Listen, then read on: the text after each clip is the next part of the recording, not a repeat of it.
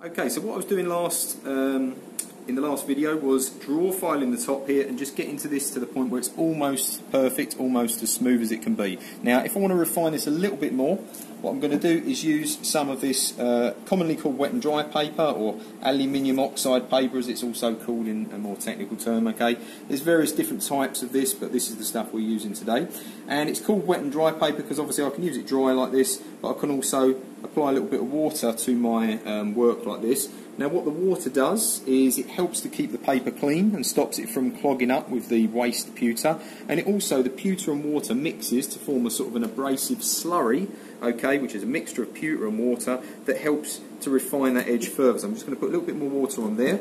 I'm going to get my got wet and dry paper like this, wrap it around my file like this, and then again working that same draw filing motion just backwards and forwards like this. Now you can see that grey paste or slurry appearing just on the top of the work. Okay, we don't need loads of water, but you can see it just there.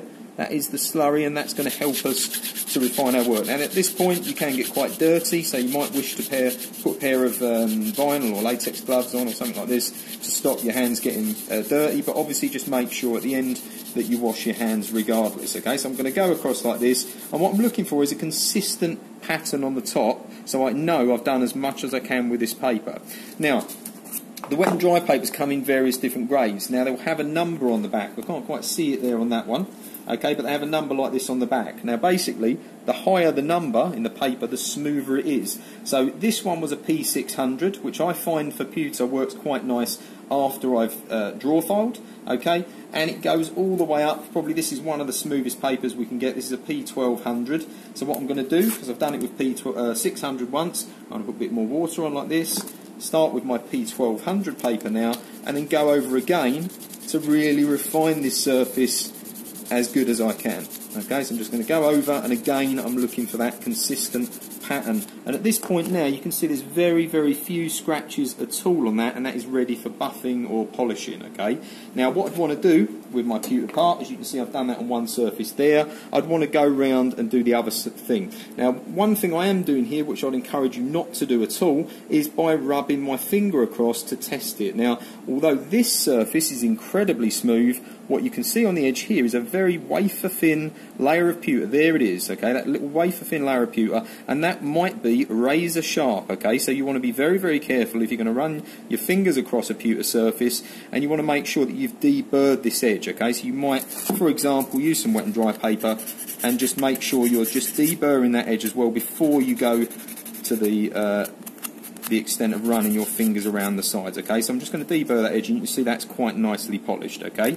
so I would do that to all the surfaces around the side like this, and obviously I need to do it to the front and back as well. Now the front and back is a little bit trickier because I can't really hold it in the vise very well. Okay, so what I'd recommend you do is to get a block of scrap wood, perhaps MDF or hardboard or something like this, okay, and attach some wet and dry paper to it, okay, and this is making like a sanding block for yourself. Okay, now this is quite a good casting, but I'm going to start off with quite a rough grade wet and dry papers. This is P120, and I'll imagine, for example, I've attached this to the board there, or even using the paper sheet on a flat surface can work, but you'll tend to find you'll use less material if you keep these as tools in your toolkit effectively. So what I'm going to do, once again, just put a little bit of water on my wet and dry paper to keep it lubricated and create that slurry, and I'm going to hold my pewter piece and just work backwards and forwards. Now once again you might find this is quite rough, so again I'd probably recommend using, in this case, a pair of work gloves, or holding the outside of the pewter with some paper or something to prevent your hands from getting scratched or blistered. So I'm going to work in one direction like this, just going across. You can see that slurry is developing, it's helping to abrade the surface and make it smooth, and I'm going to keep checking this every now and again. You can see this consistent pattern is appearing here, but I've got to go a little bit further. I've got some oxidation left there, so you can turn this every now and again. I don't want to put too much pressure on, because what I don't want to find is that I end up with an angled surface. So I can turn it every now and again. I could even go to the process of counting how many strokes I'm going in each direction as I turn it, to make sure that I don't do it too many times in one side and end up with an angled surface. So if I take this off now, got a tiny little bit more oxidation, I'll keep going for a little bit until we get to a finished outcome. There we go.